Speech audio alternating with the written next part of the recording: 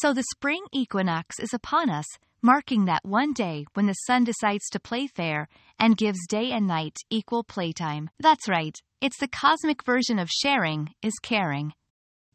UMass Amherst isn't just throwing any party. It's a star-studded event with the sun and moon as the guests of honor. And guess what? You're invited to gaze upon these celestial celebrities through a solar telescope. No autographs, please. Leading the cosmic party is UMass's very own astronomer, Stephen Schneider. He's like the DJ of the night, spinning tracks on how the sun wheel works and dropping knowledge on the sun's seasonal hits. Planning to attend?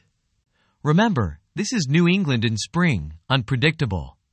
Dress in your best Equinox chic, which means layers, waterproof boots, and maybe, just maybe, a touch of thermal underwear. Fashion meets function.